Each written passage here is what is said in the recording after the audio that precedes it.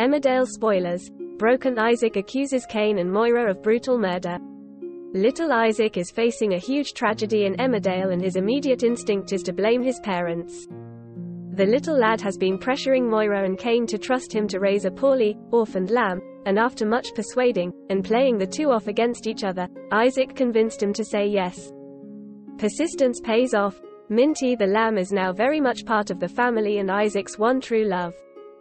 The day of the village fete rolls around, but before it even gets going, the tragedy strikes. Isaac makes the heart-wrenching discovery that Minty the lamb is gone. Isaac is heartbroken and a full search party is mounted to find the poorly animal, who won't survive long without care, if he's not already dead. Everyone is enlisted, even the newspaper photographer, who manages to interrupt Charity and Mac getting down and dirty in a barn while looking for the creature.